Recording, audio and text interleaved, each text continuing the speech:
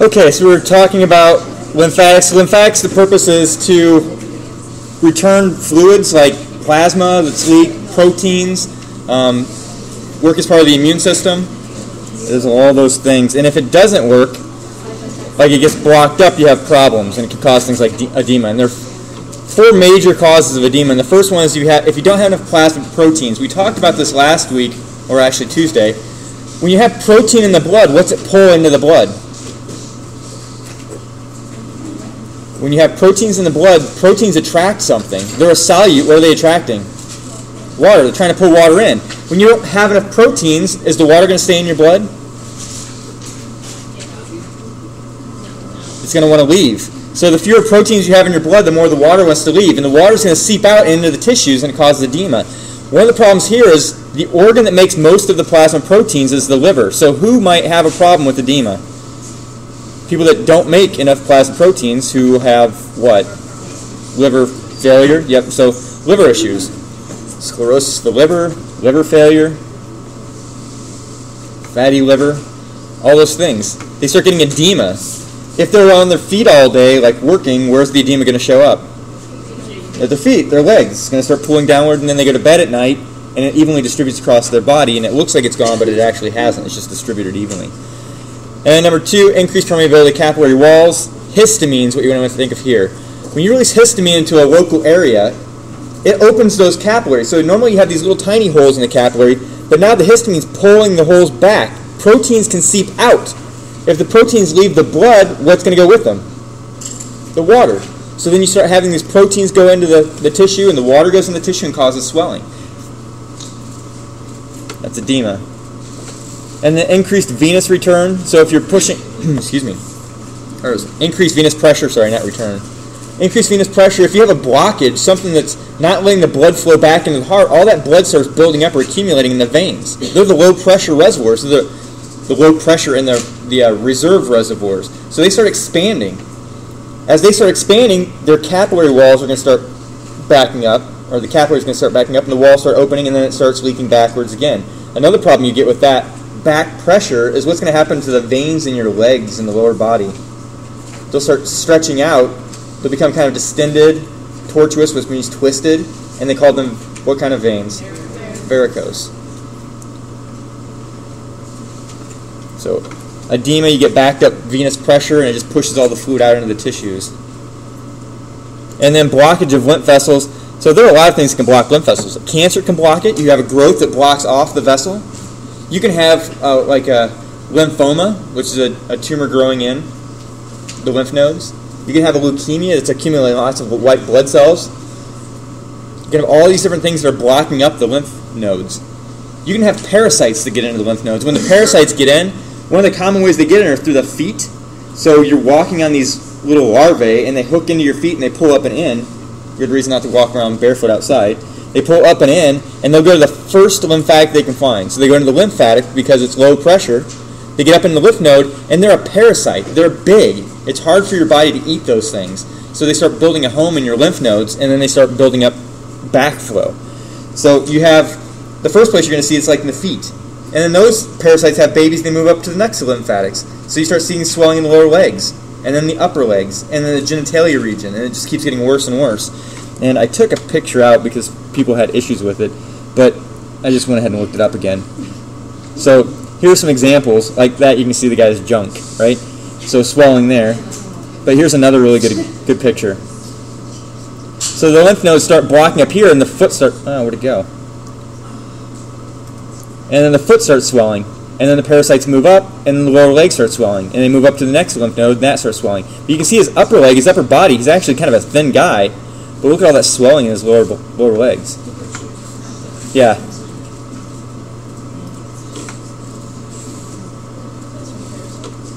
Yep, it can be lots of different causes, but primarily a blockage of the lymph nodes. There's another example.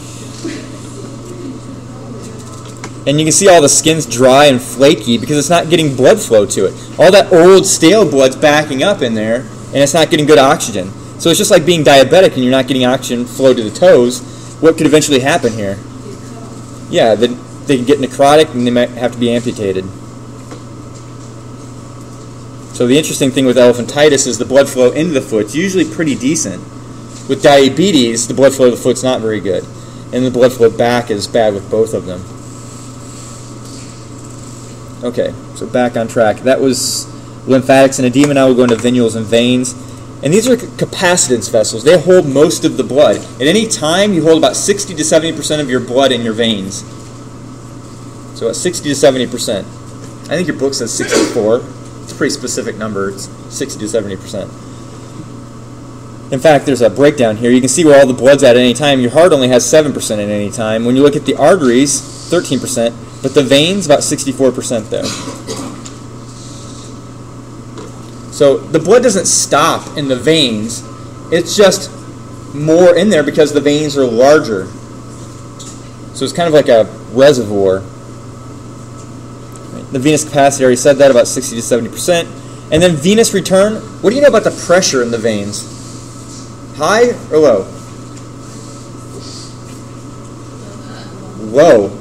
The pressure coming out of the heart's highest, going into the arteries, and then it drops going into the arterioles, and then the capillaries it's really low. And actually when it gets to the venules and the veins, it's extremely low. There's not much pumping from the heart that's pushing blood back into the heart. There's a lot of suction. So when the ventricles relax, they open up the valve, the AV valve, and pull blood from the atria, and then the atria will pull blood from the veins. So a lot of the blood going into the ventricles is actually because of suction being pulled back in. Did anybody get a chance to open that website with the animation? No. You should open it. It's a good one. And if you remind me later, I'll see if I can get it to open in here again. You did get it to open? Okay, so venous returns, the blood flow going back in. We called it preload, was the word we used earlier. The preload, the blood going into the heart. And here are the things that affect it. So sympathetic stimulation, when the sympathetic nervous system puts a little adrenaline on the veins, they squeeze a little. Can they push the blood backwards? No. So it's kind of like having one of those icy pop things that are frozen. You cut the top off and you squeeze from the bottom up. When you start squeezing from the sides, there's only one way to go, up. So when you squeeze the veins from the sides, you squeeze the walls of the veins, there's only one way for the blood to go, and it's up and into the heart. So venous return is affected by things like, I already said, cardiac suction, the ventricle pulling blood through the atria from the ventricle, or from the veins. Sympathetic stimulation, skeletal muscle activity. Every time you step, when you walk, your deep veins get squeezed. They're in between all these deep muscles. So when you squeeze it, it pumps it. Again, the same idea. You squeeze it with the muscle. It's like the icy pop where the blood has to go up. Why can't it go backwards? Because of all the blood vessels, the only ones that have valves are veins. So it doesn't backflow into your feet. What's interesting is that what organ in the body or area of the body doesn't have valves in the veins? Think about it. Huh? Think about it. Why would the brain not need valves? Because the blood flows down. And where's the blood supposed to be flowing? Down and into the heart. So you don't need valves in the brain. That's why when you hang upside down for a long time, what color does your face start turning? Like that, yeah, burgundy, purpley, nasty color. Because you don't have muscles in there flexing to pump the blood back up. So it stays and starts pooling in there. So muscles can work as pumps to help move the blood. The effects of gravity, like I was just saying with the brain, gravity is pulling the blood out of the brain and draining it down into the heart. And then venous valves prevent what? Backflow. So they allow it to go from one area of the muscle to the next, to the next, to the next, until it all works its way up and gets back into the heart. And then I think this is kind of a cool one. The respiratory activity, a lot of people just think lungs, oxygen, but the lungs do other things. We'll talk about it next week. So the lungs are there to pump. One of the purposes is to pump blood. When you take a deep breath, you're restricted to how much your chest can move because of the ribs. So as it starts expanding out, it also expands in and smashes what? The heart's a big, strong muscle. It's not going to get smashed easily. But what about, like, the vena cava? Is it a big, strong, thick-walled artery? No, it's floppy. So When you breathe, the lungs actually smash the vena cava, and where does the blood get pushed to? Up and into the heart. Can't be pushed down, so it goes up and into the heart. So every time you take a breath, you're actually pumping blood with that breath. And then here you can see all that extra space inside the veins compared to arteries and capillaries. When you look at the muscle from one muscle to the next, you have valves in there, so you push blood from here to the next one. And then when this muscle squeezes, it pushes it up. And when this muscle squeezes, it pushes it up. Kind of like this. From one area up and into here, and then when this squeezes, it can't go backwards because of the valve, so it has to go forward. You relax this muscle, and it acts like suction. Pulls the blood up. So if I asked you a question like this, what would be your answer? Which of the following is false about veins?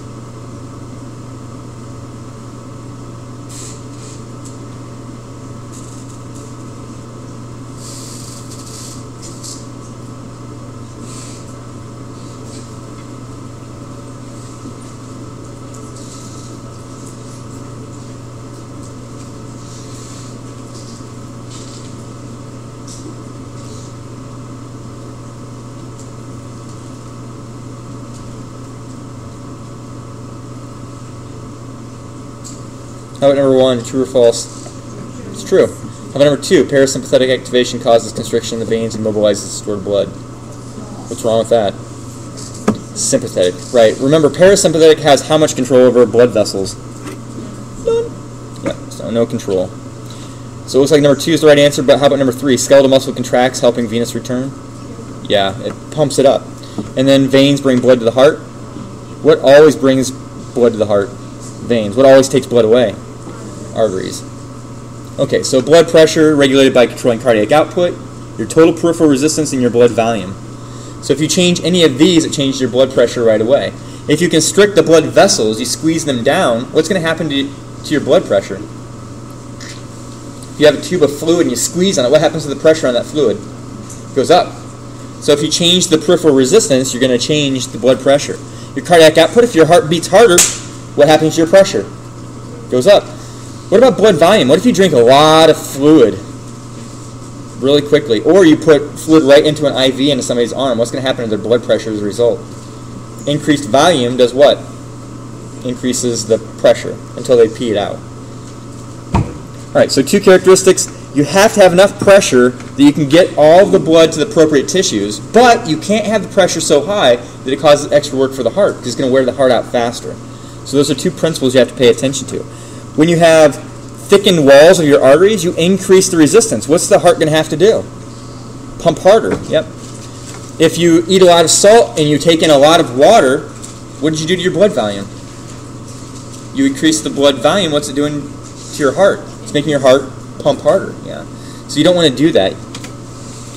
And you should memorize this chart.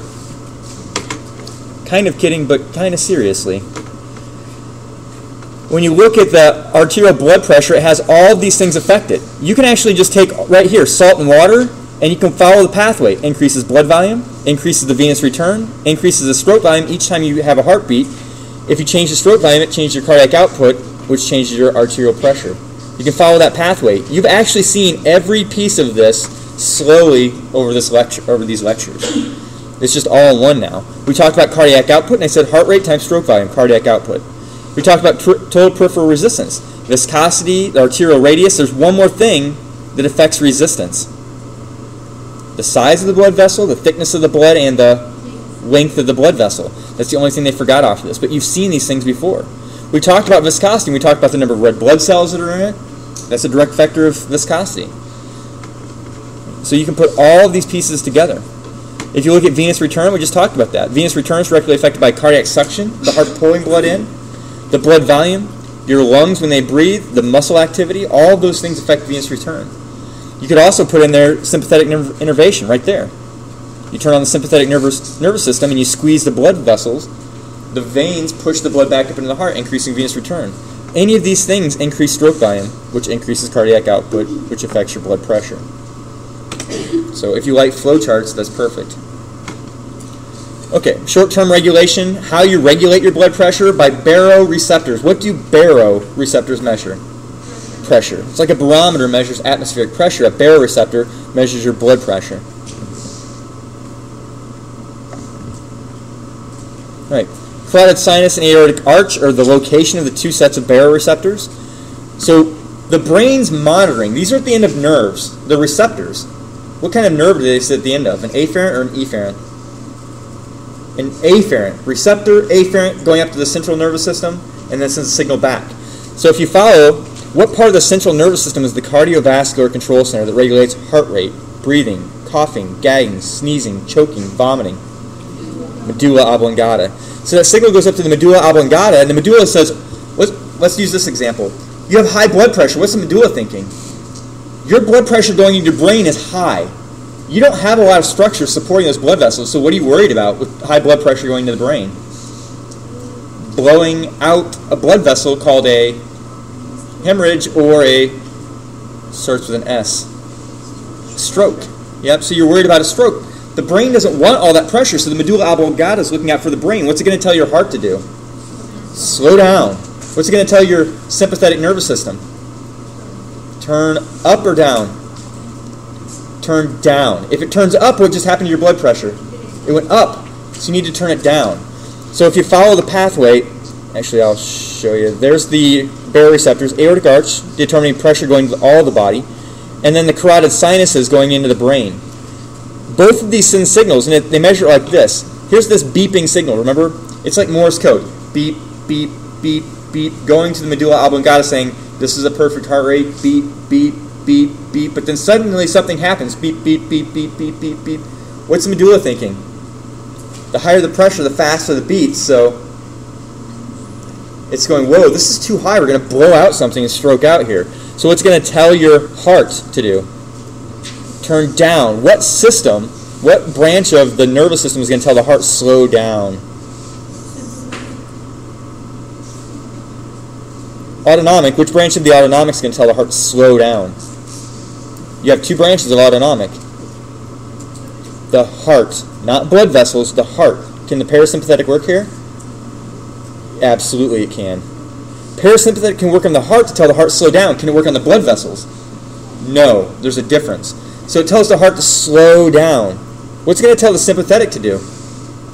If you're high blood pressure, what's it tell the sympathetic? It tells the sympathetic to slow down. So it increases parasympathetic to tell the heart to slow down. It decreases sympathetic to do the same thing, but the sympathetic also has control over what structures in the cardiovascular system? Blood vessels. So what's it going to do to the blood vessels? Constrict them or relax them? Relax. You start dilating. What happens to your blood pressure is you dilate the blood vessels. It starts dropping. There's less pressure on the blood, so the pressure drops. And then it's down low. Unfortunately, now it's too low. What's the heart, or what's the medulla going to think? Crap. Turn back up to sympathetic. Turn down the parasympathetic. Then your heart rate goes up. Your blood vessels start constricting. You start increasing cardiac output. You start increasing peripheral resistance and brings your blood pressure up. So here's just a simple path. With an increase in blood pressure, increasing the baroreceptors, the action potential is going to the brain, faster, beep, beep, beep, beep, beep. Cardiovascular control center, medulla oblongata, sends messages to increase parasympathetic, slowing the heart rate down, decreasing sympathetic, allowing blood vessels to relax. This is causing a decrease in heart rate, a decrease in stroke volume, dilation of the blood vessels, and overall you get a drop in cardiac output, which reduces the blood going to the brain, the pressure going to the brain, and also the resistance. And if you wonder what was going on with decrease, you just flip everything around. Decrease baroreceptors, a decrease in action potentials. Cardiovascular control center will decrease parasympathetic and increase sympathetic. So you just flip everything around. Everything changes exactly the opposite. So when you look at the sympathetic, what's the sympathetic have control over, the heart or the blood vessels? Both. Sympathetic, so if I turn up sympathetic, what happens to my heart? It beats faster, it also contracts stronger. So you're pumping more blood and you're beating faster. Both of those directly affect what? Heart rate and stroke volume affect what? Cardiac output. You just increase both of them, so you're dramatically increasing cardiac output, which increases your blood pressure. Your effect over the blood vessels, vasoconstriction. When you increase the constriction, what happens to the pressure? Increases the pressure. And then the veins, when you squeeze the veins, where's it pushing blood to? Back up into the heart. So you fill the heart more, what's that do to the stroke volume? If you put more blood in, it has to pump more out. Stroke volume goes up. What's that do to your cardiac output? Also goes up, increasing your blood pressure.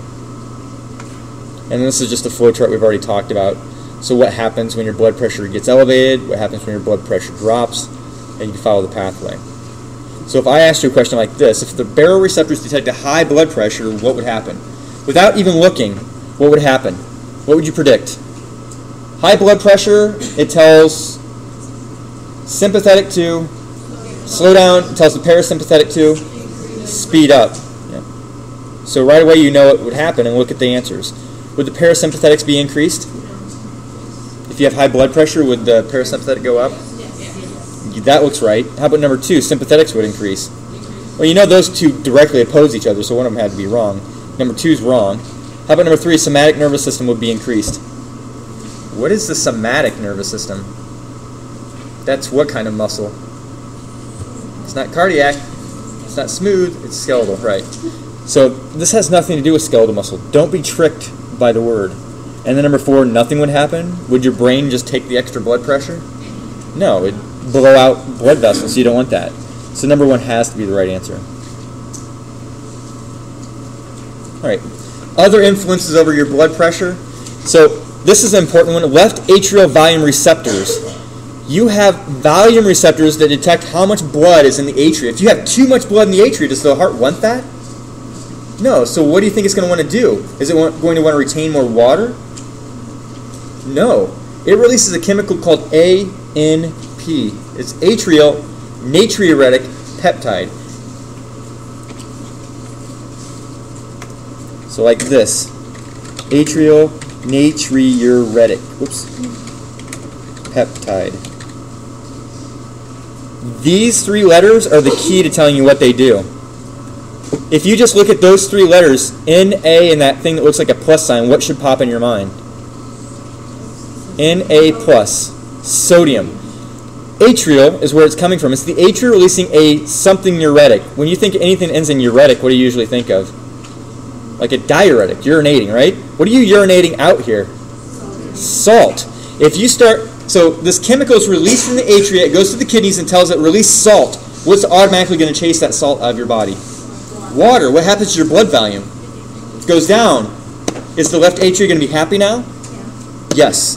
You had too much blood volume, you urinate out the salt in the water, the blood volume drops, and then that chemical is turned off. What kind of feedback loop is that? It's a negative. Yep, if the beginning thing and the end thing are exactly the opposite, it's a negative. The beginning problem was high blood volume. The end effect was low blood volume. They're exactly the opposite, and shut the loop off. That's a negative feedback loop. A positive means that whatever starts the loop, the final thing increases that, makes it worse, like childbirth. You start a contraction, you release chemicals that cause what to happen? More contractions. Those contractions release more contractions, which release more contractions over and over. That's positive. This is a negative feedback loop. Right? So atrial volume receptors, it's like a self-defense for the heart. The heart releases a chemical that goes to the kidney and says, pee out the water and the salt. Let's get this blood volume under control. All right, and then chemoreceptors, central and peripheral. Oh, did I skip something? I did. Hypothalamic osmoreceptors. What's the hypothalamus detecting? Water, not volume. Water concentration. It's the percentage of water to solutes. So your hypothalamus is thinking, oh my God, there's a lot of salt. It doesn't look at how much water, number of water, like volume water. You could already have too much volume, but if it sees a lot of salt in there, guess what it's going to make you do? Drink more water. It's trying to dilute that salt. It's like, oh my God, there's so much salt. Why'd you eat the whole bag of pretzels? So it's going to try and make you retain more water. Oops. And then chemoreceptors. This is kind of interesting too. The central and the peripheral chemoreceptors. Where do you think the central ones are going to be? Yep, in the brain. And then peripheral, you're going to have them in similar locations, like at the carotid arch and the aortic arch and the carotid sinus. These detect chemical concentrations. Like, for instance, oxygen. If you have low oxygen, what's that going to do to your blood pressure? Think about it. If you don't have enough oxygen going through your body, what's your brain going to tell your heart to do? Beat harder and faster. Why? To get more blood to the lungs to pick up more oxygen. So these receptors are sensitive to things like oxygen. And we'll talk about those when we get to respiratory next week. Number 3, cardiovascular response associated with emotions. What happened to your heart? It's racing, right? You're scared. You're afraid. Your heart starts beating faster, trying to pump more blood to your brain, thinking, what the hell was that? And get you out of this bad situation. So emotions. You ever just had a really crappy day and you're sweating and you're anxious and everything's going wrong. Your heart's just beating. You feel like it's going to beat out of your chest and you think, God, I just need to take a nap. Emotions. Had nothing to do with your blood oxygen, your blood volume. Nothing. It's all emotional. Number 4. Booga booga booga. Number 4, pronounced cardiovascular changes with exercise. Obviously, what's interesting is you can start thinking about exercise and start planning to exercise, and guess what happens to your heart rate? It goes up. It anticipates. We'll talk about that later too. Number 5, hypothalamic control over cutaneous arterioles. What are cutaneous arterioles? The ones going to the skin. Yeah. And you can actually link some of these things. Like when you get scared, what color does your skin turn? Pale, right? You turn all pale because it's shutting off the blood supply to the skin. It's redirecting it to the brain and the heart so you can get out of this scary situation really quick. And that's the hypothalamus that does that. Remember the 4 F's? Fighting or fear is one of the F's.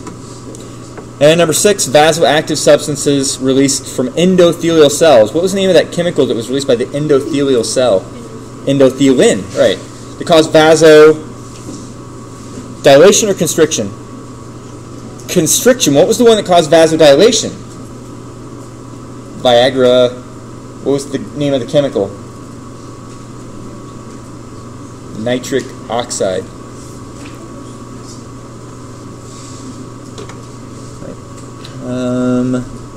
What did I do here? There we are. Okay, hypertension is a fancy way of saying high blood pressure. Yep.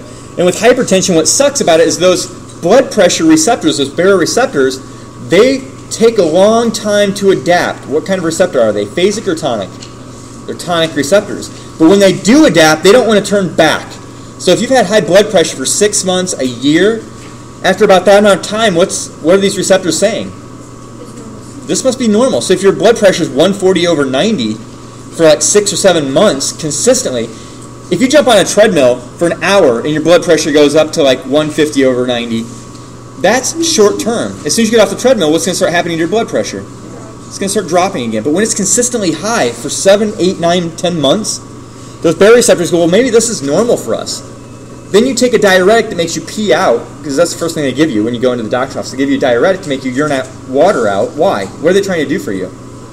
Decrease your blood volume, which should decrease your blood pressure. And the diuretic clears out the water, but then suddenly your blood pressure starts going up. Why? Because the diuretic drops the blood pressure and your brain's going, oh my God, 120/80, we're going to die. We need to get it back up to 140/90. And so it starts raising it again. That's why they give you the diuretic first. They're trying to fix it short term, and if that didn't work, then they hit you with the big drugs. And once you're on the big drugs, you don't come back. So hypertension's adaptation of what kind of baroreceptors? Phasic or tonic? Tonic. During chronic hypertension. Hypotension means low blood pressure. What do we call it when you have fatally low blood pressure? Life-threateningly low. Shock. Yep. So circulatory shock. You're not getting enough blood going to the right places. And there are only 4 types you need to know for this class. One's hypovolemic, and I love it because they tell you exactly what they are. What's your problem? Low blood volume. You're sweating. Let's say you're running a marathon out in the hot, Arizona sun. I don't know why I said Arizona sun. We have the same damn sun here. But you know what I mean. So you're running out in the heat, really hot, dry environment. You're sweating like crazy. Where's that sweat coming from? It comes from your interstitial fluid. When your interstitial fluid runs low, where does it get more water from? Your blood. It's diffusion. You put it outside your body, and you just shift it from one area to the next. By the way, where's the interstitial fluid in the blood going to start pulling water from next? If you don't drink water, where's it going to get next? From every cell in your body. So what's going to happen to your cells? They're going to start shrinking. They're getting dehydrated. Is it a good idea to drink pure water when you're in a situation like that? No. Because what are you doing to your blood? You're making what? Hypo, iso, or hypertonic?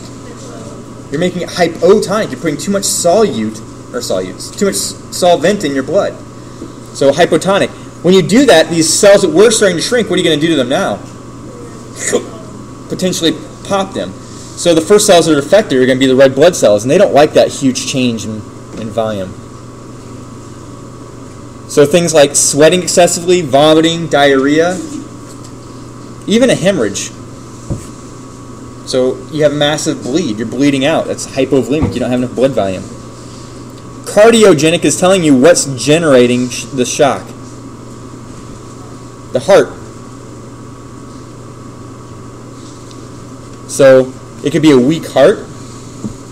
It could be a heart attack, heart failure. Number 3, vasogenic. What's causing the problem? Vessels, right? Vessels, the blood vessels. It could be dysregulation of chemicals, like releasing too much histamine. Histamine causes the blood vessels to dilate. If that gets in your blood and goes to all your blood vessels, what do all your blood vessels start doing? Dilating. What's going to happen to all of your blood? Where's it going to go? To your feet.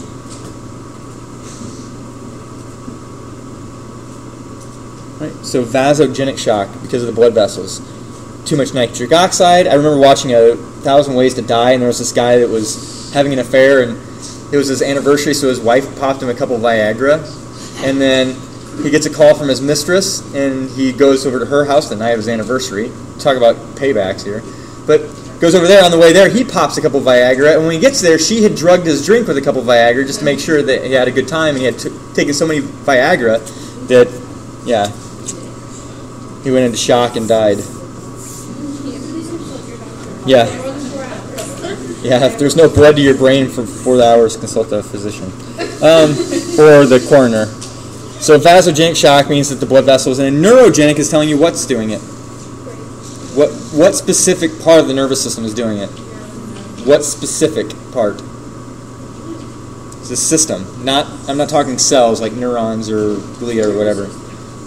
What part of the nervous system is doing that? It's affecting the blood vessels. What part is affecting it? Sympathetic. What's wrong with the sympathetic? It's turned up too high or too low? Too low. Orthostatic hypotension. When you stand up, if you have a problem with your brain, your spinal cord, or anything going between your brain and down to your blood vessels in your heart, if you stand up and your sympathetic nervous system doesn't turn on fast enough, your blood races from your heart and your head, and what do? You get lightheaded and you fall over, you pass out. Neurogenic. Usually it's people that have issues with their brain. Even like a really intense cold or the flu can affect the circulation to that area of the brain and affect those nerves. So if you stand up real quickly, when you're laying in bed all day and you stand up, you get lightheaded and you just fall back over. So here's a flow chart. You can see them all. Hypovolemic because of hemorrhage, too much water loss, okay. Decreases volume, decreases output, leads to shock. Cardiogenic, weak heart. Vasogenic, anaphylactic shock, which would be because of what chemical? Histamine. Septic shock, I forgot to mention that one. So bacteria. Bacteria actually have things like toxins they can release, or the wall of bacteria can actually cause your blood vessels to start opening up. So septic shock, those toxins from bacteria in your system. And then the sympathetic nervous system turned down would cause it too. So if I ask you a question about shocks, widespread vasodilation triggered by the presence of a vasodilatory substance. I mean, the name kind of gives it away, doesn't it? It's what? Yep, vasogenic shock. Okay, consequences and compensation for shock. Actually, obviously the consequences decreased blood flow to things like the brain, the organs, and then the overall consequence is death if it's not corrected. The compensation, this is where the whole body starts working together. If you don't have enough blood volume, like in hypovolemic shock, what could the kidneys do to help you? The kidneys are going to start doing what? Stop producing urine. They're going to retain water, which goes to the blood, which causes an increase in blood volume. What's the hypothalamus going to make you start doing? Remember the 4 F's? I'll give you a hint. Fornication isn't one of the things it's going to make you do. Not freezing. The feeding. But it's not specifically food. It's what is it going to make you want to do? Start drinking water. So the brain's going to start making you feel thirsty. What's it going to do to your sweating? You're going to sweat a lot? You're going to turn down sweat. So all these systems are working together. The integumentary system turns down the sweat. Your heart, what's it going to start doing? Increasing beating, right? It's going to try and bring that blood pressure up and get blood back up to the brain. So all the systems work together. The GI tract's going to turn down because it's conserving this blood for other areas. Everything works together. Lots of flow charts, right? And they're all in your text. So if you have a hemorrhage, what kind of shock would that lead to? Hypovolemic shock, yeah. You have a hemorrhage, you drop blood volume, you get thirsty because of what organ in your brain? Hypothalamus, yep. The hypothalamus also releases a chemical called vasopressin. What's it going to do to your blood vessels? Squeeze them. Your kidneys are going to release something called renin, which is going to trigger this pathway we talk about, I think we start talking about next week. But it's called the renin-angiotensin-aldosterone pathway. It starts making you retain salt, which makes you retain water. Yep. So vasopressin, also known as ADH, makes you retain water. It squeezes the blood vessels. This makes you retain salt. Overall, what are you doing to your blood volume with these things? Increasing blood volume. You're trying to bring it back up.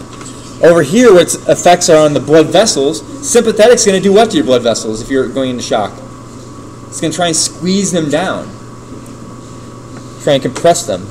And overall, the main goal is to increase blood pressure to the brain and bring water or fluids in to try and replace that lost blood volume.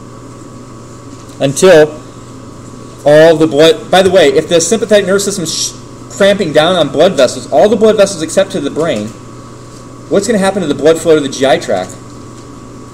What's going to happen to the blood flow to the kidneys? It goes down. What's going to happen to the blood flow to your spleen and your liver and your pancreas? What's happening to all the organs? They're shutting down. They're getting decreased blood flow. They need that blood flow, so if you're decreasing that blood flow for too long, you get something called multiple organ failure. They just all start shutting off. Your kidneys, your liver start failing. And then you die, right? Okay, and that was the blood vessels, and the last thing for cardiovascular, we have blood.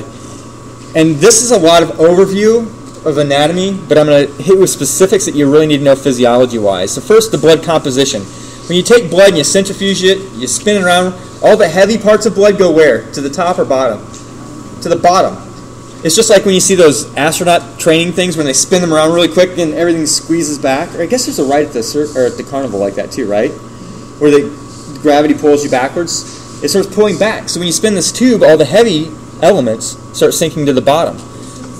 The heaviest parts are called the formed elements because they're whole cells or fragments of cells. They're big chunks of things. Why red? What are you seeing the majority of this down here? Why is it red? Because it's red blood cells. Up here is the plasma. It's yellow in color. It's like straw-like in color. It has things called bilirubin, urobilinogen in it. What do you usually associate with bilirubin? Liver, what color? Jaundice. So it gives that straw-like color to your blood, your plasma specifically. And remember, when I say blood, I mean the whole thing. I should be specific. When you spin it down, you have formed elements, and up here's the plasma. With the plasma, it's about 90% water. What's left in there are a bunch of proteins and electrolytes. You've got sodium, potassium, chloride, calcium, all those electrolytes. They're just free atoms mixed in with the water. They're dissolved. It's just like salt water, sugar water. It's all mixed up in the plasma. And then you have proteins like albumins. Albumins, the clear part of the egg, it's the same concept. It's a liquidy protein. You put it in your blood to help retain water and to help it work as a carrier. Proteins love water. Are they going to be able to easily move through water? Absolutely. What is going to want to grab a hold of these little lifesaver raft things that love water? They don't like water at all. Things that love fat. Steroids like estrogen, progesterone, testosterone, cholesterols. They stick to these proteins, and the proteins will carry them through the blood. Just like the blood's a waterway or river, and the steroids are kids that can't swim. They hold on to those life floaty devices or whatever to get around. And we'll talk about that later too. So albumins, they're there primarily to help retain water and to help transport things. I think that's on the next slide, isn't it? Yeah, right down here. So the plasma proteins, the albumins, transporters carry things around. Is this all written in your notes? Okay, so I can go a little bit quicker through that. And then globulins, the primary globulins you want to worry about are called immunoglobulins. They're also known as antibodies. What is that? What system in your body are those working for? In the lymph, antibodies are also in your blood. What system in the body? The immune system. These are, when you get vaccinated, your body makes antibodies or immunoglobulins against whatever you're vaccinated for. So you have these little weapons floating around for the chicken pox, measles, mumps, rubella, all those different things. They're antibodies. They're made out of protein. The more you have, the more water you retain. They help retain water too. And then clotting factors. Fibrinogen. Anytime you see a word that ends in ogen, it means it's an inactive enzyme.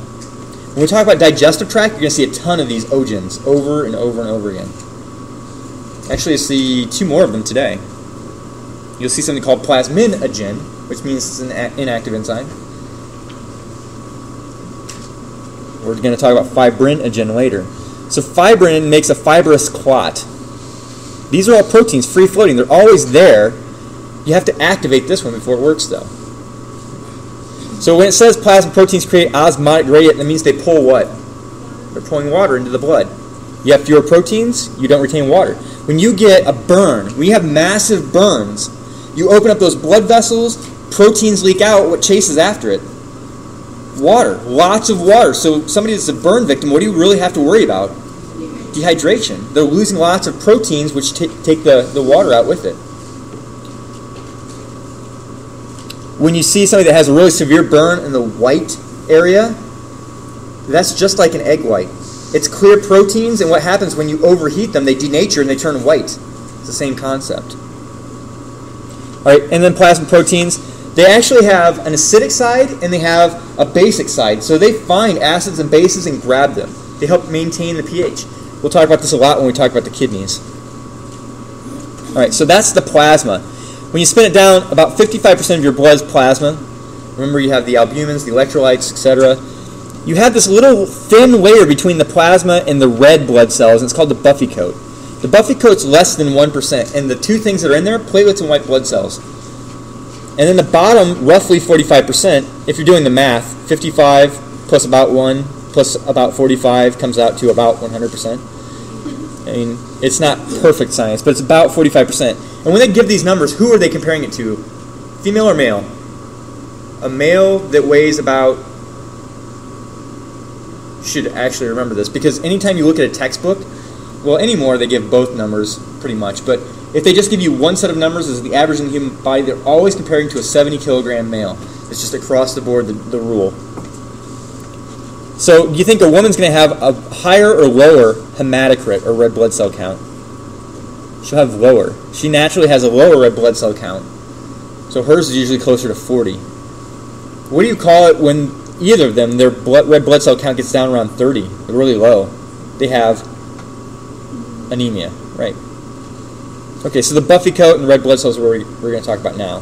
So these are all formed elements. They're either whole cells or they're pieces of cells. There's a red blood cell, there are platelets, which are fragments of cells. Here are the white blood cells for the immune system.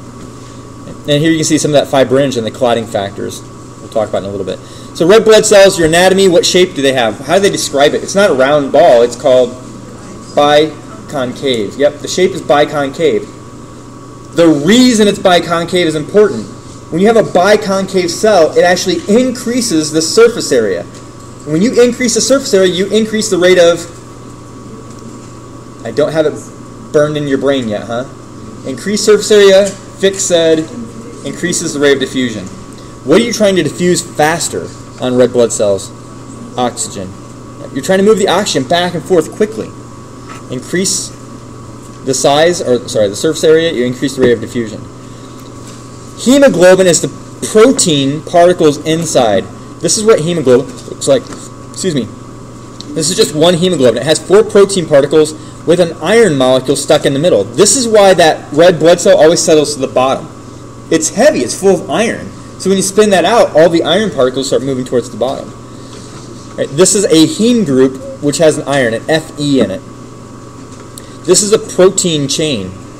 When people have sickle cell anemia, it's because these protein chains don't bend like this, and it makes the whole cell misshapen. next point you want to have down is that one red blood cell has about 250 million hemoglobins. This is one hemoglobin. There are about 250 million in one red blood cell. Every hemoglobin can carry how many oxygen particles? Guess. 4. One oxygen particle binds to this iron, one binds to that iron, one binds to that iron, and one binds to that one. So how many oxygen can you carry in one red blood cell? 1 billion red blood cells.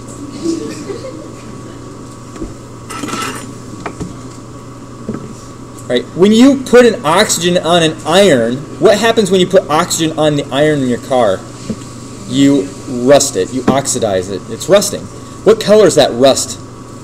Orange. Right. It's like a reddish-orange color. It has that kind of glowy red to it. So when you oxidize this piece of hemoglobin, what color does it turn? Red, which makes your blood look red. When you deoxidize an iron, if you were to take and remove the iron and all the oxygen, or remove the oxygen from all the iron on your car, it actually turns like this bluey, purpley color. So if you actually spray a deoxidizer on, I used to rebuild Volkswagens when I was in high school, and I loved doing it. I'd sand down the car, and then you spray a deoxidizer on it. It was cool because it would actually turn the iron this bluish purple color. So when you've deoxidized your iron in your blood, what color does it start turning? Like this bluey, purpley color. If you still have oxygen in your blood, you don't completely remove every oxygen. You still have some red. So when you add the blue and the red, it's kind of like this burgundy, purpley kind of cool color. If you remove all of it, you turn blue, right? All right, some other keys about red blood cells. No nucleus, no organelles. So what do you know they can't do? They can't reproduce, and they can't, another re-word, they can't repair? Regenerate sounds pretty close, yeah. So, yeah, they can't fix themselves. They don't have the DNA, they don't have the blueprints to make any repairs. So that means they have a shelf life. Anybody remember how long a red blood cell lives in your body? About 120 days, right? And then because it can't repair itself, it loses its flexibility and it gets stuck in two organs. What are the two organs that chop up and process your red blood cells? The spleen and the liver. The spleen and the liver are the recycling factories for red blood cells. When you recycle them, you split it apart, you take that iron, you put the iron back in the blood. You take the proteins from the hemoglobin and you turn them into something called bilirubin. What color does that give you? Like a yellowy color. And then the liver pushes that into your feces and gives it like a brown, like a yellowish brown hue. Fun fact, next time you go to flush, just think about that.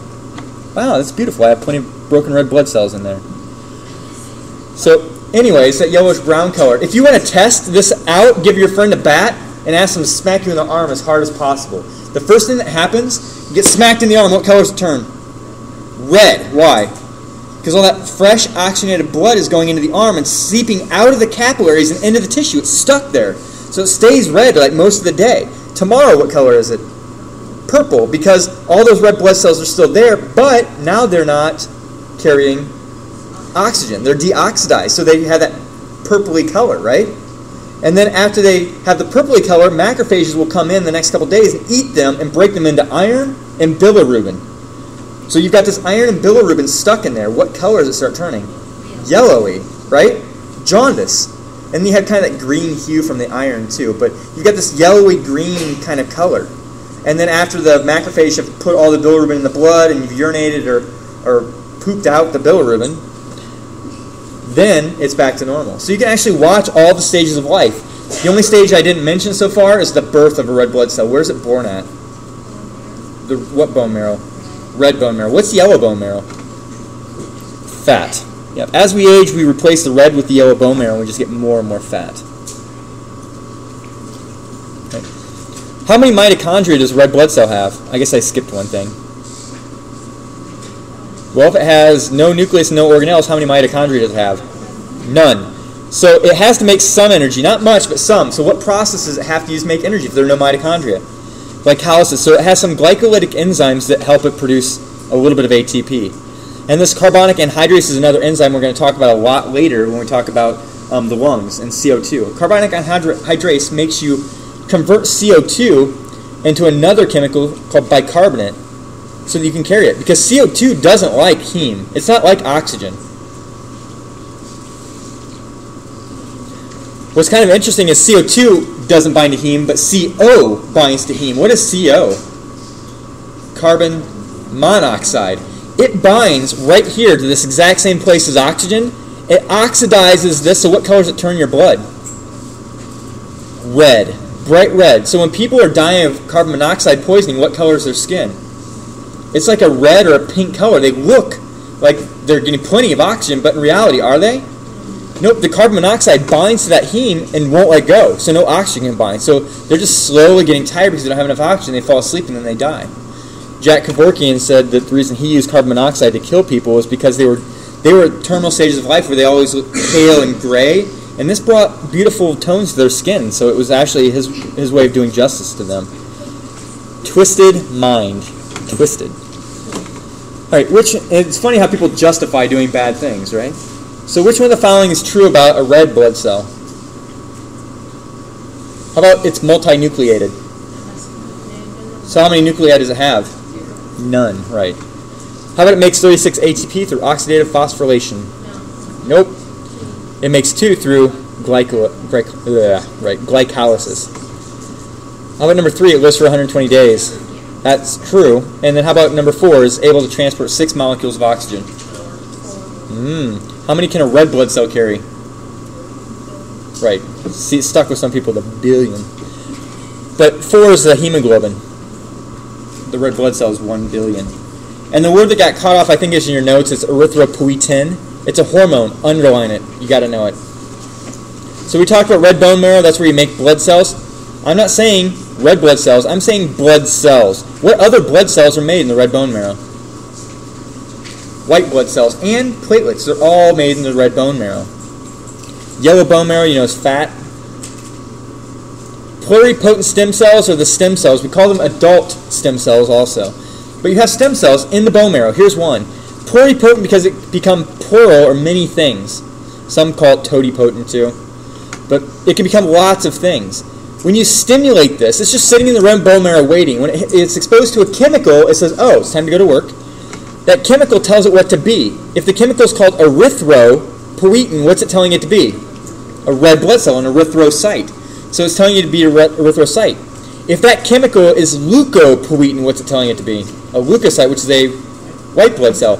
If it's stimulated by thrombopoietin, what's it telling it to be? A thrombocyte, which is a... You're just playing off the words. It's a platelet. Yeah, so a thrombocyte's a platelet. But the key is the poietin is telling you that it's stimulating the cell to make something. The beginning tells you what it's making. Thrombo, erythro, leuko. Erythropoiesis is the actual physiological process of making this red blood cell. So what would leukopoiesis be?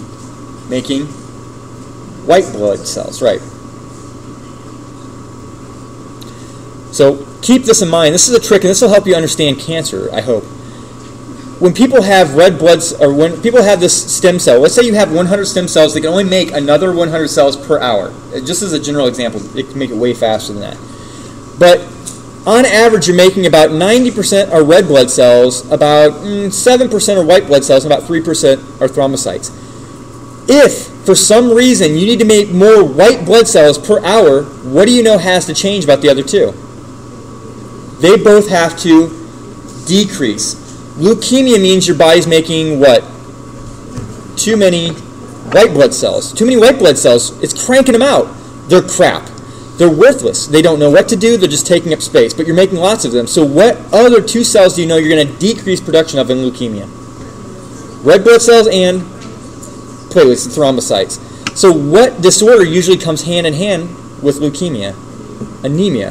What about their ability to clot? Decreases because they don't have the factors in there, the platelets, to do it. So hopefully that makes sense. And the same thing goes true when you take a chemotherapeutic agent. Chemotherapeutic agents are there to slow down rapidly reproducing cells. You make about 5 million red blood cells per second. Is that a fast producing cell? Absolutely.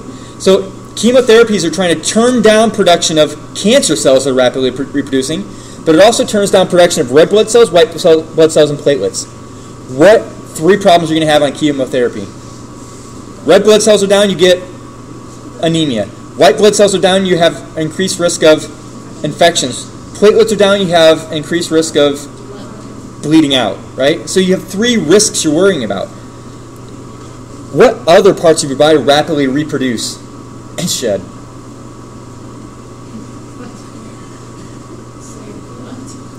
What other parts of your body rapidly reproduce and shed them? Hair. Skin. Your skin is continuous with what other tract? GI tract. So the GI tract, the epithelium, they're all reproducing. So guess what other 3 things chemotherapy shuts down? Production of skin cells, so their skin gets thin, starts drying out.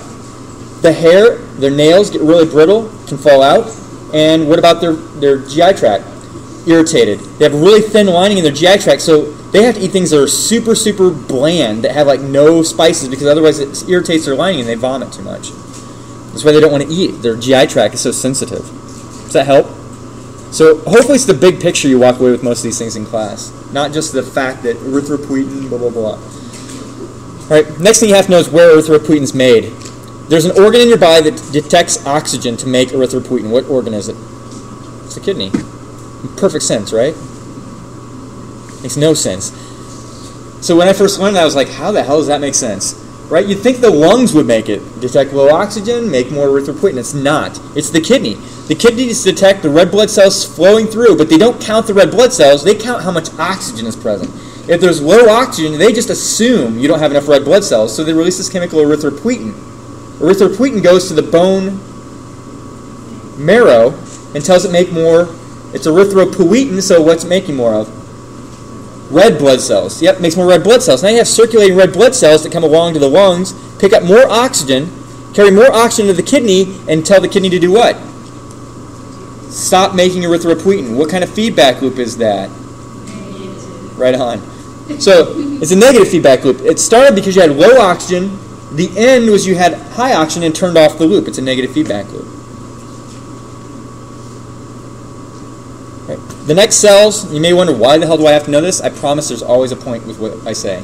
Reticulocytes are immature red blood cells. So here's that pluripotent stem cell we talked about earlier. You shake a little erythropoietin on it, and it starts changing. Look at its nucleus changing, and that starts shriveling up the nucleus until you have this little pit of a nucleus. By the way, what happened to the organelles through this process? They're dying off. They're being shattered. All you're doing here is you're making tons of hemoglobin. Over and over and over, you're replicating hemoglobin. You're filling this whole thing with hemoglobin, and suddenly the nucleus shuts off, it starts shriveling up, and then it spits it out like a cherry pit. At the point where it still has a fragment of a nucleus, we call it a reticulocyte. It's not an active red blood cell yet. If you need more red blood cells, you make more erythropoietin, you start making lots of reticulocytes that are going to develop into a red blood cell, but they're not working yet. Normally, you should have about 1% to 3% reticulocytes. I promise there's a reason. So if you get sick and you feel really tired and you go to the doctor, what's the first thing they always want to do to you? Take blood. They take the blood and they spin it down and they look. They look at the red blood cells, they look at that buffy layer of white blood cells and platelets, and they look at your plasma. They look for different hormone levels, they look for all kinds of things in there. When they see that your reticulocytes, and they go, it should be what percent? 1 to 3, suddenly it's 30% reticulocytes. What's that telling the doctor right away? You are making a lot of red blood cells, obviously because you are destroying or losing a lot of red blood cells. What could be happening to you that you're losing or destroying a lot of red blood cells? Well, if you got cut on the outside, you'd obviously see a massive bleed, right? It could be a sign of internal bleeding. It could be a sign that you have, well, if you had sickle cell anemia, you're destroying those red blood cells. So you have something called hemolytic anemia. It could be a sign there's something going on. It could be a problem with your spleen that's destroying way too many red blood cells. It gives them an idea of what's going on inside. When they see high reticulocytes, they go, holy crap, you're losing blood somewhere. Have you been crapping blood? Right?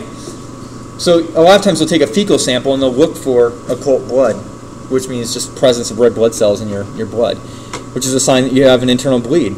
Well, it's a GI bleed. Does it mean that you're not bleeding anywhere else? No, you could have damage in the abdomen and bleeding into your abdomen. You never know. But when they see high reticulocytes, they know that you're destroying red blood cells or losing them somewhere in your body. Right? So synthetic erythropoietin is obviously the false stuff that makes red blood cells. Who would need to take this synthetic erythropoietin besides Lance Armstrong? Well, actually, yeah, he probably needed to take it legally when he had cancer, because when you have cancer, you're destroying red blood, or preventing red blood cells from being made, so you take synthetic erythropoietin to increase red blood cell production. Cancer, anemic, blood doping, I guess. That's the illegal form. But synthetic's just a false form. Usually they put this in chemotherapeutic agents so that you make red blood cells as you're turning it down.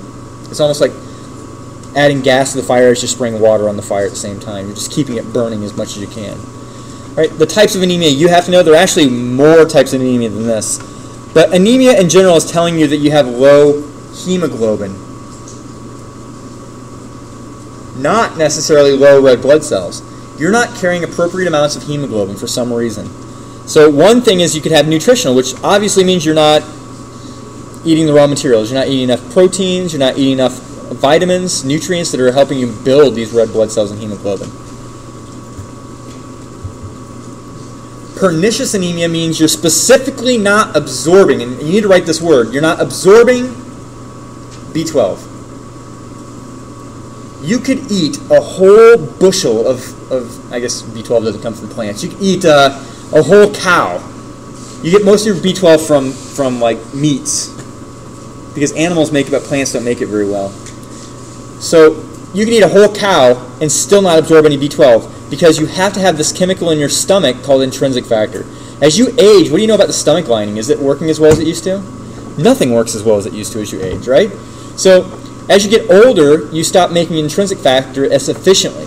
So you can't absorb B12, so older people have a higher risk of pernicious anemia.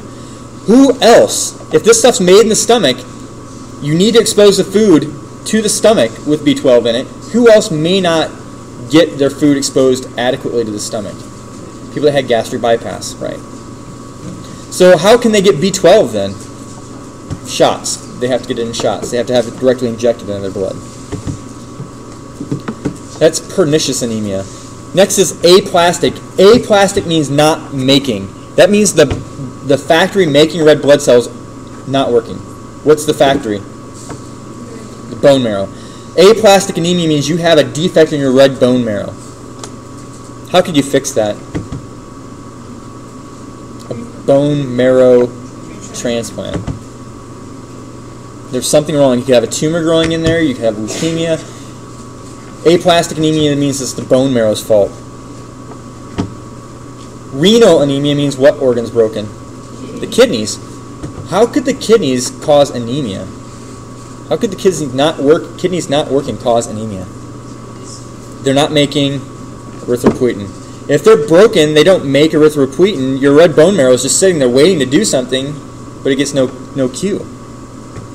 It doesn't know to make it. So kidneys aren't making erythropoietin. Hemorrhagic anemia obviously means you're bleeding out somewhere. Yeah. And it's the same idea with women every month when they're bleeding and they have a higher risk of anemia because they're losing so much blood volume. And then hemolytic anemia. What's the other problem with women and anemia? They're not taking in enough. Really? A room full of women and nobody knows what you're supposed to be eating? What's the thing in the middle of hemoglobin that you need to take in because you're losing it? Iron. Because if you're losing it, you're not recycling it. If you're destroying the red blood cells in your spleen and liver, you recycle that iron or reuse it. But if you're bleeding out, you've lost the iron. You need to take more iron in. And then hemolytic means, what's hemo? Blood. Lytic or lysis means breaking. You're breaking your blood cells apart. Hemorrhagic is you're losing them. Hemolytic means you're destroying them. Sickle cell anemia is a really common cause of this. People that have splenomegaly, which means an enlarged spleen, they also have a higher risk of this because their spleen's destroying. It's getting all this blood stuck in there and chewed up. So hemolysis, the cells stick together, they get broken apart, they start clotting and destroyed. Man, sickle cell totally sucks. If you're too cold or you're too hot, your cells start bending this abnormal shape like a hook. Instead of being this nice round cell, they go single file through capillaries, they start getting hook shaped and they stick together and they clump. It's because of one amino acid in that whole protein chain and one hemoglobin that causes it. If your pH gets too low or too high, the cell shape bends, you get stuck. If your oxygen levels are too low or too high, the cell shape bends, you get stuck. So it sucks if you want to be a world traveler if you have sickle cell anemia. And then polycythemia means too many cells in the blood. Exactly the opposite of anemia. There's primary. Primary means there's a defect in the bone marrow, but not that it's making too little, it's making too many. So it's similar to leukemia in that fashion, is that leukemia makes too many white blood cells, where polycythemia makes too many red blood cells. What's happening to your blood this whole time? It's getting thin. If you're adding red blood cells to it, it's getting thick. It's getting viscous. What's happening to the resistance in your blood vessels as you get more viscous blood? Resistance goes up. What happens to flow? Goes down. So what's your heart going to have to do in this disorder? Pump harder. So a lot of these people with polycythemia, they have heart disorders too, because the heart's pushing way too hard trying to move blood. It's called polycythemia. Secondary means it's something other than the bone marrow. Secondary could be because you're a smoker. If you're smoking, you're taking in carbon dioxide, you're making it actually with this cigarette smoke, you're taking all these toxins in, you're displacing oxygen. The kidney doesn't know what the hell's going on, so what's the kidney thinking? You're not getting enough oxygen, so make more red blood cells, right? So you make more red blood cells to try and pick up more oxygen because you're a moron smoking in the first place. So that's one cause. Another cause is if you live at high altitudes. Why? There's less oxygen up there. So your kidney just says, wow, there's less oxygen, so we need to make more red blood cells, which picks up more oxygen. That's why when you go to Colorado on vacation, the first 2 days, how do you feel? You're just like tired and drained. You feel worn out. And then your kidneys are saying, whoa, there's too little oxygen, let's make more red blood cells. But when you come back from that vacation down to this level, after making lots of new red blood cells, how do you feel for the next week or so? You feel great. You know, if you're a runner, I remember the first time I went to Colorado as a runner, I was going all the time. I went up there, and the first day there, I was like, oh my God, I cannot do this. So I went like half my normal distance, and I just gave up. But at the end of the week, I was doing my normal distance. And when I came back here, I did my normal distance. I was like, I have so much energy. I just felt like running and running, and I ran, and I ran, and I ran. And then relative polycythemia is because of dehydration.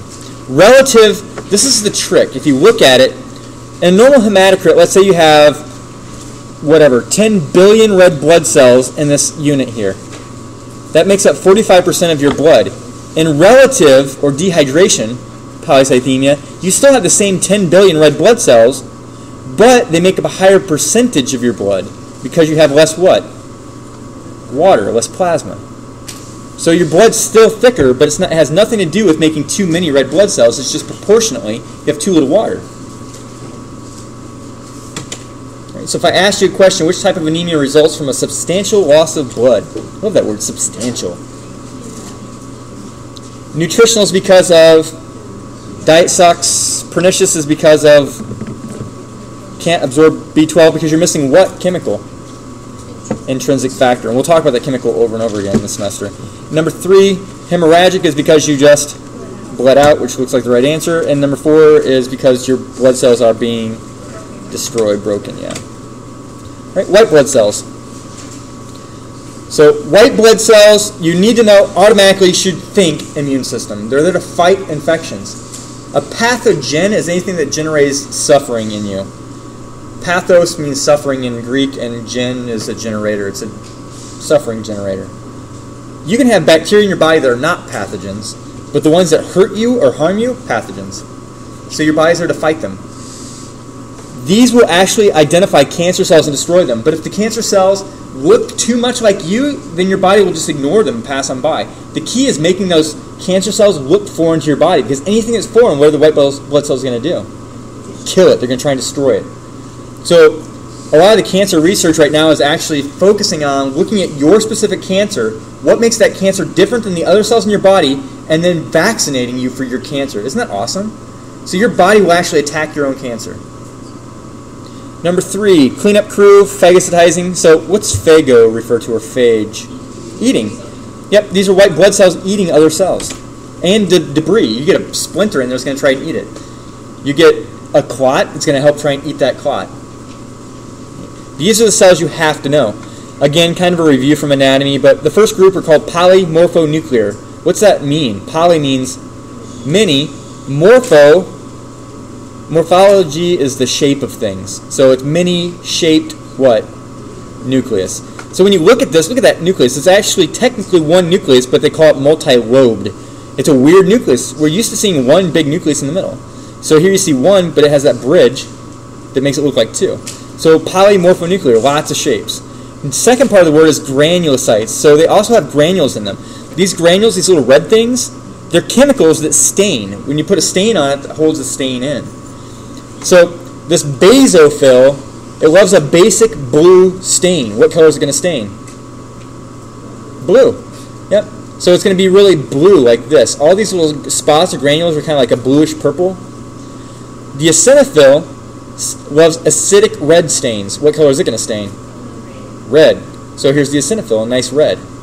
The neutrophil likes both basic and acidic, so it likes the blue and it likes the red. When you mix red and blue, you get purple. You get a lavendery color. So this bottom one here is kind of a lavender shade, and that's the neutrophil. I said neutrophil, but it's a neutrophil.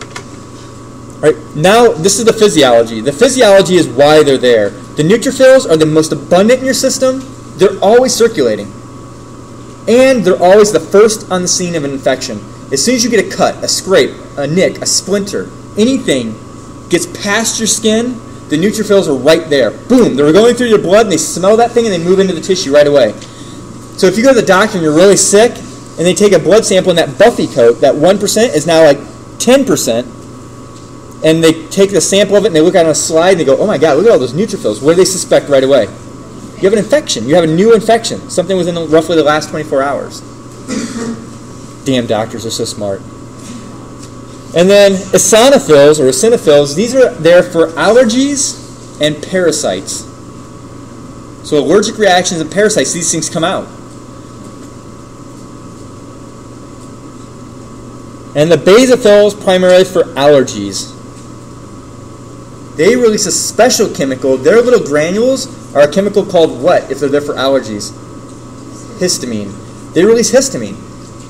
You get a bee sting, this basophil detects that bee venom and starts releasing histamine all over the place. That's bad news if you're allergic to bees, because now all your blood vessels, when they're exposed to histamine, do what? Vasoconstrict or dilate? They vasodilate. So let's say you've been feeling really crappy and you go in, the doctor says, wow, you've got a lot of eosinophils. Not really high neutrophils and not really high basophils, but a lot of eosinophils. What's he thinking, or she thinking? Probably a parasite. Why not allergies? If it were an allergy, what would they see? The basophil and the eosinophils in higher levels, right? So it's kind of it's cool when you know these things because you know what to look for. And then number 2, mononuclear agranulocytes. One nucleus, agranulocyte means without the granules. 2 groups. The monocytes are inactive cells. They're just circulating, cruising along, watching stuff happen in your blood, and as soon as they see the enemy, just like they're Clark Kent, they duck into the tissue, put on their super suit, and now they're a macrophage. The macrophage tells you what they do. Macrophage. Big eater. They start eating everything that doesn't belong. They'll eat scar tissue, they'll eat debris, they'll try and eat that splinter, they'll eat the bacteria, they just eat everything. They'll eat other blood cells. If you have damaged red blood cells from a bruise, they'll go through and eat the old red blood cells that don't belong there. They smell the infection and they're like sharks on a feeding frenzy. They just go crazy. You can have them in your lungs. We'll actually talk about them. In the liver, they're called Kupffer cells, or they're liver macrophage. In the lungs, they're called alveolar macrophage. They're all over your body. So that if you breathe in, the alveolar macrophages eat the bacteria. If you digest a bacteria and it gets into your bloodstream, it goes up to the liver, and you process it. All right? Lymphocytes are important because these are your real immune system. Immune is talking about memory. All of these up here, they don't care. It doesn't matter what it is. It's a just very vague, general part of your immune system. The true lymphocytes are your memory cells. When you get vaccinated as a kid, these are the cells that remember that vaccine for hopefully the rest of your life. When you're a kid and you're exposed to chicken pox, these B cells and T cells make memory cells. The B cells will also make something called an antibody against that varicella virus. So now we're vaccinating for chicken pox, we expose you to the varicella virus, and then what happens is you start making these antibodies early so that 5 years down the road, somebody with chicken pox like sneezes in your face and you punch the kid, wipe your face off. That night you may feel a little bit sick, but you've got so many antibodies in your system that you don't have to worry about it. By the next day, that virus is gone. By the way, once the virus, that varicella virus gets in your neurons, it never leaves. What's it come back as later if you have it in shingles? Yeah. So, to me, I always associate these with the military. The B cells are like the Air Force. They fly over the enemy and they drop these little weapons down on them all over the place. The T cells, they're like the Marines. They love to fight. They love hand-to-hand combat. The T cells want to get dirty. When they see the enemy, they don't hesitate. They go up to the enemy, they grab the enemy, and they literally punch a hole right through the enemy. They release chemicals that punch a hole in the wall of the enemy. If that bacteria is like a balloon, what's going to happen to it? Right? It destroys it. If you know a Marine, you know what I'm talking about. I used to have a bunch of friends that were Marines, and I quit going to bars with them because it doesn't matter if it's your fight or somebody else's fight. They have like this radar for a fight. It could be by the bathroom, and they go, huh? I got to take a leak, I'll be back. And then they're gone, and they're over there trying to get involved. Right, so, big picture here, that undifferentiated cell, that pluripotent cell, can become any of the cells we've talked about. It can become a red blood cell, a granulocyte, a monocyte, a lymphocyte. It just needs the proper chemical to stimulate it. So if I ask you a question like this, which of the following is a type that actually destroys their chemicals by releasing chemicals that punch holes in the wall?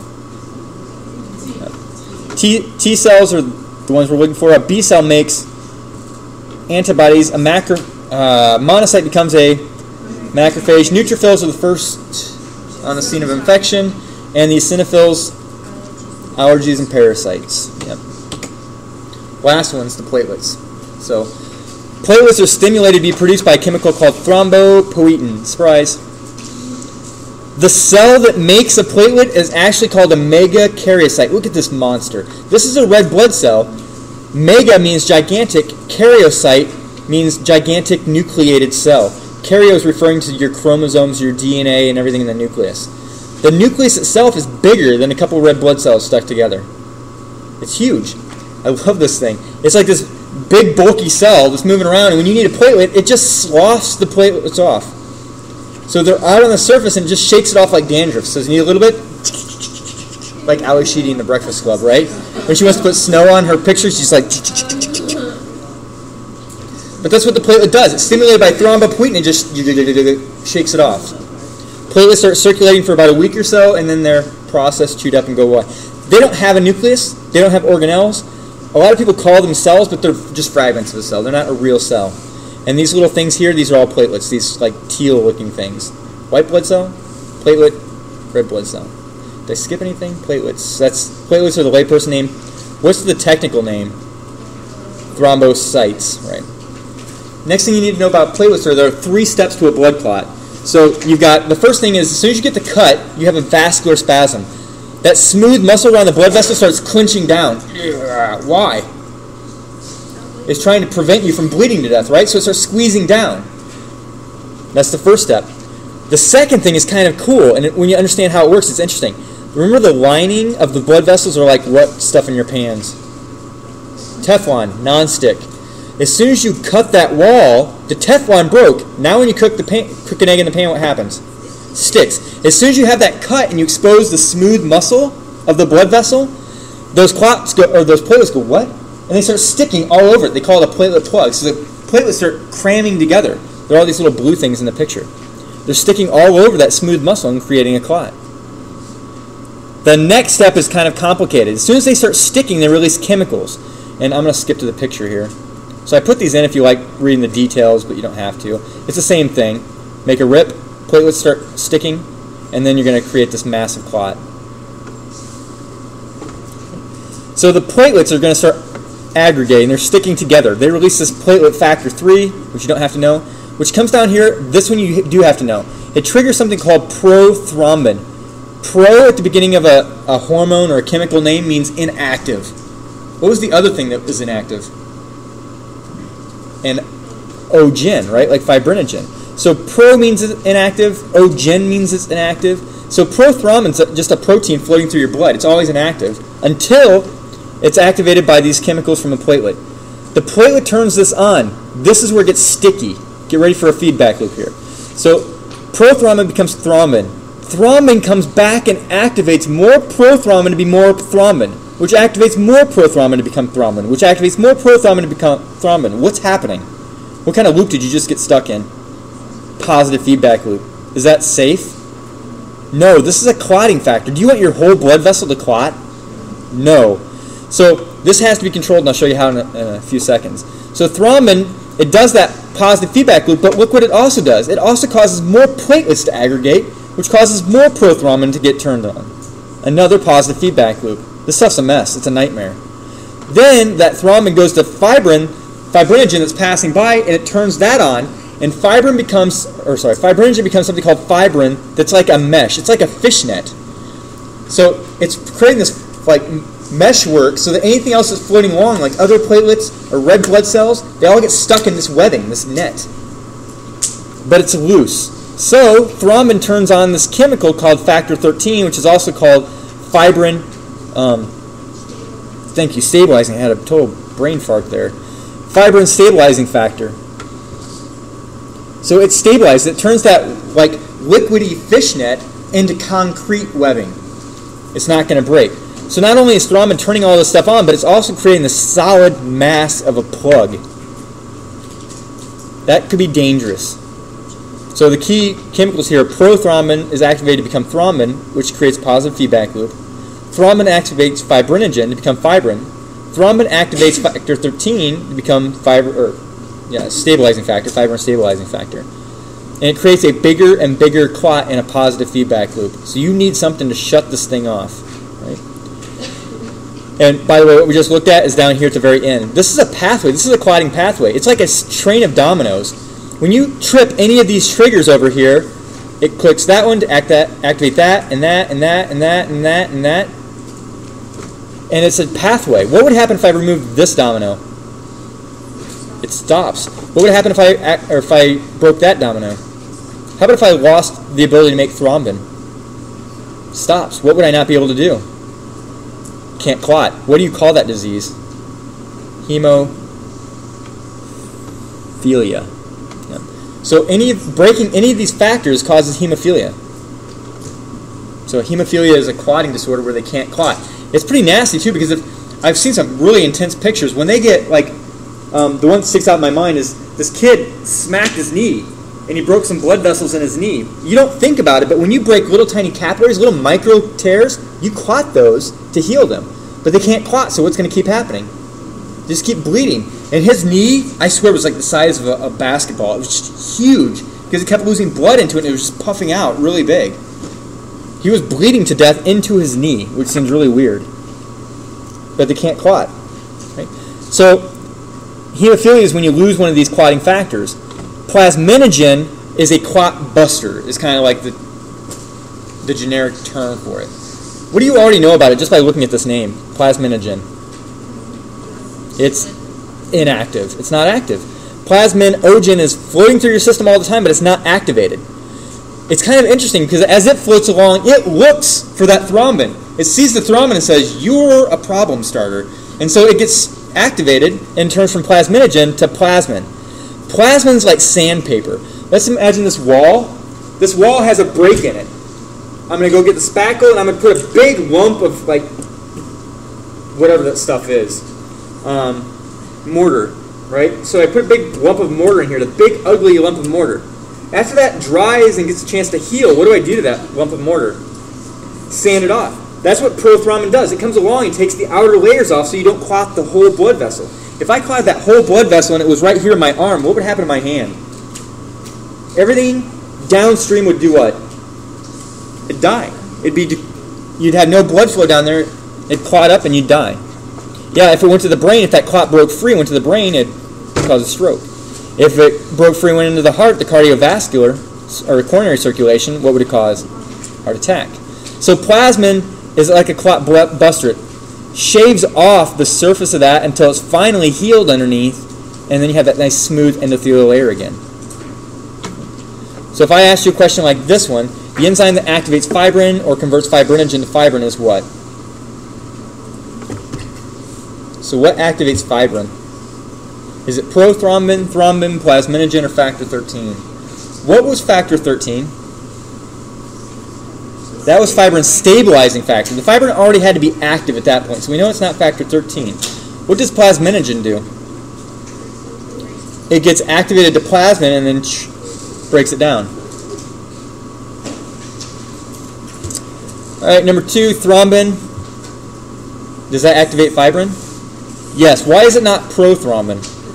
Because that's inactive. You have to activate prothrombin to thrombin, and then you do it. And the last word is hemophilia, which we already talked about. All right, that's it. 229.